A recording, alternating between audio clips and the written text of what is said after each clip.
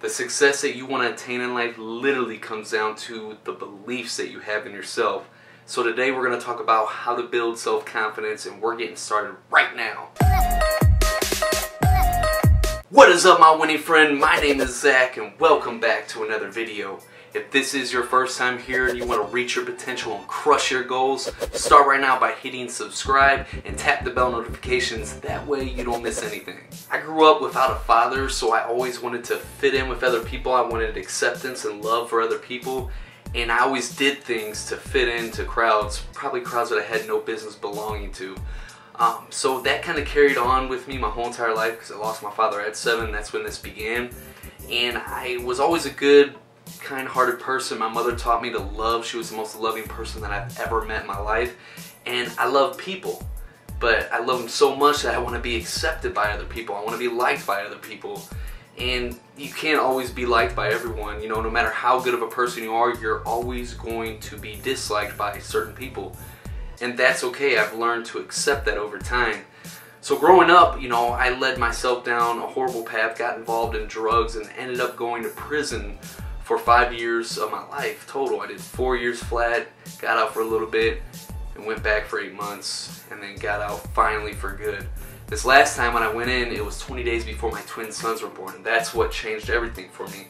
So when I came home, you know, my goal was to not go back to prison and to be a responsible father, because I never had a father and I wanted to be there for my children, and I just missed them being born. You know, that hurt. You know, I can't explain how that really felt. You know, I was crushed and I had to deal with it for 8 months, thinking about this constantly behind walls. And when I came home, you know, I made a resolve. I was not going back, and I was going to do whatever it took to provide for my family. The only problem is that I didn't know how. You know, I couldn't get a job anywhere because of my felony conviction record, and I was getting shot down left and right, and I just didn't have this confidence in me because I didn't know what to do, but I was committed to making it happen. And I got this opportunity in network marketing, and at the time I didn't even know what the hell network marketing was, so you couldn't even scare me off with the word pyramid scheme. But I got involved with that, and in there, during which, you know, I didn't know what the heck I was doing, but I had mentors showing me how to build this business. And when I got that first paycheck with my name on it, it did something for me. It wasn't about the money because it was a $15 check. It showed me, though, that, hey, I could do this. You know, I'm not doomed because of my past mistakes. I can respond proactively instead of reactively now. And so it did something for my self-confidence, and that continued to build, and I went on to build almost a $2,000 a month income in network marketing within my first 6 months. And that was a game changer. Yeah, that wasn't a lot of money, it wasn't rich by any means, but for someone like me that couldn't even get a job anywhere, almost $2,000 a month was a game changer, you know? And it wasn't about the money, though. What it did for my self-confidence, I can't even explain in words. And now I feel like I can take on anything, you know. And I'm no longer in network marketing anymore because that led me to where my true passions are in life. But that led me to write a book. You know, I mean, like before that, I didn't know. I thought you had to know someone that knew someone that knew someone to write a book. And then I learned that you could self-publish, and I did it. You know, I just wrote a book. I never even passed school, but I wrote a freaking book. You know, I got all D's and F's throughout school because it just couldn't hold my attention. But now that I had this self-confidence, I was able to write this book out with no problem within a month's time. Sent it off, got it edited, published on Amazon. You know, and that showed me that, hey, I can do this. Whatever I set my mind to, I just got to put in the work. You know, and it's led to me becoming a transformational speaker because I have this message, this story that I want to share with the world, and I want to transform lives in the process. I want to contribute to something bigger than myself. I want to push humanity forward. That's my mission in life. That's my goals and my desires. And if I didn't have this self-confidence, I wouldn't be able to do what I'm doing. You know, you have to build that belief in yourself. How you view yourself, your self-image, is literally going to determine whether you're going to be a failure or a success. If you believe that you can't do something and that you're just a failure, you're always going to fail. But if you believe that you can and that there's a way, you're going to figure it out one way or another. So let's talk about some ways that you can build self-confidence. One of them would be to, dress the part. Whatever career field that you choose, or whatever, it doesn't have to be suit. Whatever clothes that make you feel good and confident about your abilities, wear that. I remember the first time that I wore a suit, I just felt really, really good. Now, mind you, I hate wearing suits now. They're very uncomfortable. But the first time I wore it, or any time that I do wear a suit, I feel really good, emotional-wise and confident-wise, because I'm looking sharp, I'm clean, and I'm dressed like a successful person. And I don't always wear suits. I got other clothes that I just, feel good. It makes, it shows off good parts of my body that I like. Whatever these clothes for you that make you feel good about yourself, wear those that'll help take that confidence and give you that extra edge. Another way to build self-confidence is to affirm yourself. Use affirmations. Now, I first learned about this when I was reading Think and Grow Rich when my mother was passing away from stage 4 lung cancer. And at the time, I'm dealing with, losing my mother, someone that's always been my rock in my life, the only person that's really been there for me through thick and thin, through everything that I've been through in my life.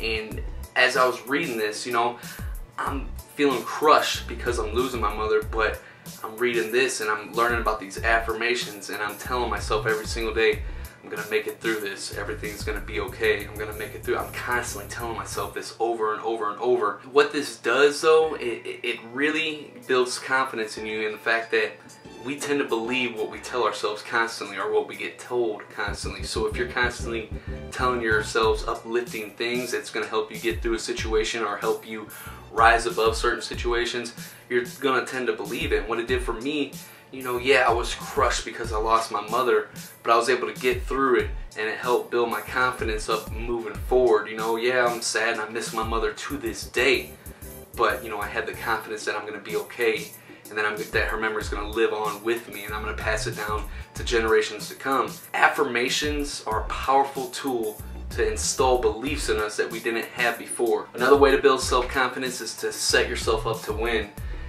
Yeah, you want to set big, hairy, audacious goals, but then you want to break them down into little bite-sized goals that you can work on each and every day.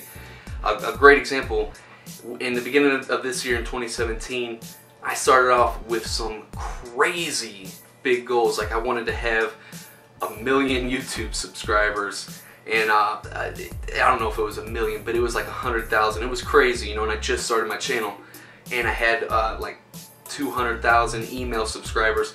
All these crazy goals, making 100K a month, just insane, right? Which there's nothing wrong with that, but I didn't break them down into bite-sized steps on how to get there.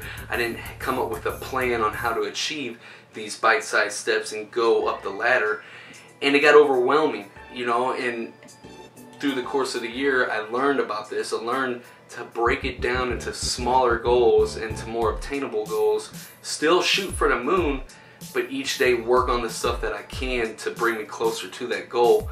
And what that did, it took away that pressure and all this worrying that I was doing at the time, and it gave me the self-confidence that, yeah, I might not be able to get 1 million YouTube subscribers in one day or 1 year, but I know I can consistently put out videos that add value to people's lives, that will eventually get me subscribers over time, that will get me to that 1 million. And the last tip I have for building self-confidence is to take action.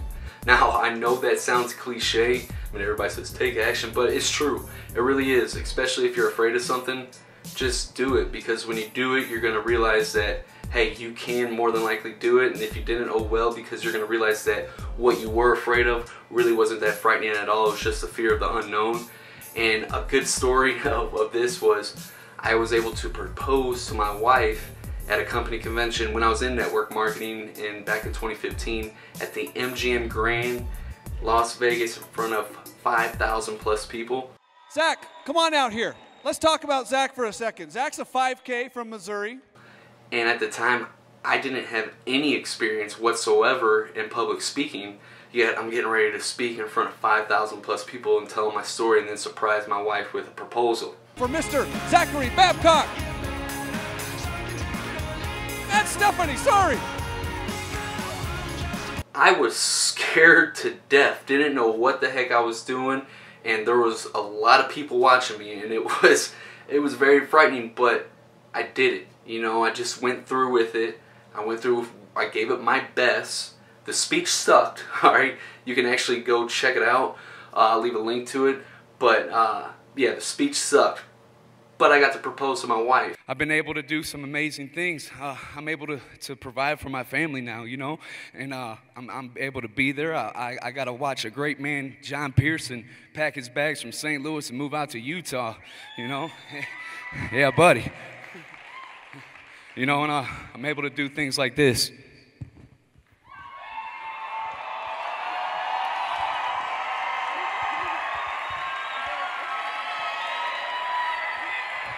Will you marry me?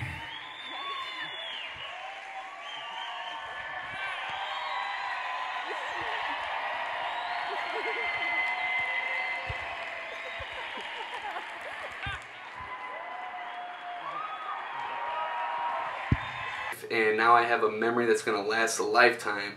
And how many people can really say that they got to propose to their wife in front of 5,000 plus people and surprise her? That was pretty cool, and it gave me self-confidence moving forward now to speak in front of other people without that fear. You know, yeah, you still get those jitters every time you speak, but I had that confidence now to get up and speak whenever. If that video helped you in any way, shape, or form, and you want to watch more videos about self-confidence, check out this playlist right there. Share this video on Facebook, and if you know anybody that's struggling with self-confidence or that is really passionate about the topic, please share this video with them. And if you want to reach your potential and crush your goals, start right now by hitting subscribe and tap the bell notifications. That way you don't miss anything. Thanks for watching. See you next time.